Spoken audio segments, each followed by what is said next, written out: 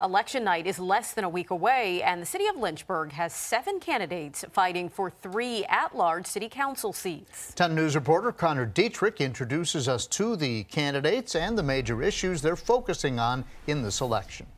3 at-large Lynchburg City Council seats are up for grabs come election night. 7 candidates will be fighting to be among the top 3 vote getters. A focus surrounding many of the candidates is making this election about local issues, not national. What we're doing right here in Lynchburg, it's local. It's our families, it's our people, and it's our community. And what can we do to say, let's put our differences aside and come together for the common good of our city? Because if we're divided, nothing gets accomplished. Bo Wright is one of 2 incumbents running again. He says the city has to address issues as a community. If we're going to be able to devise solutions for Lynchburg, it's got to be collaborative, it's got to be across the aisle. And so I think that's what I'm running on, is a Lynchburg that's going to work for everybody in all different neighborhoods and not just the well-connected few.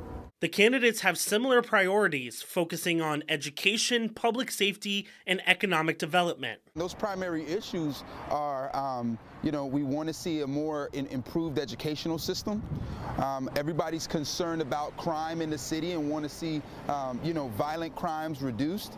And people want to see a more competitive workforce. Some candidates aren't just wanting to focus on the negative. They want to reinforce and expand what's going right. We have so many good things, and we need to keep it on the right track, because that is what making a city attractive to not only investors but people is the way a city succeeds. Every candidate is fighting for the same thing, a mark next to their name come November 8th. People should vote for Marty Mischens on November 8th, because I'm going to get down into City Hall and be a representative that fights for the interests of individuals, families, and businesses. 10 News made efforts to talk with candidates Trenae Tweedy and Larry Taylor. We have not heard back from them. Visit WSLS.com to learn more about the candidates running for Lynchburg City Council. In Lynchburg, Connor Dietrich, 10 News, working for you.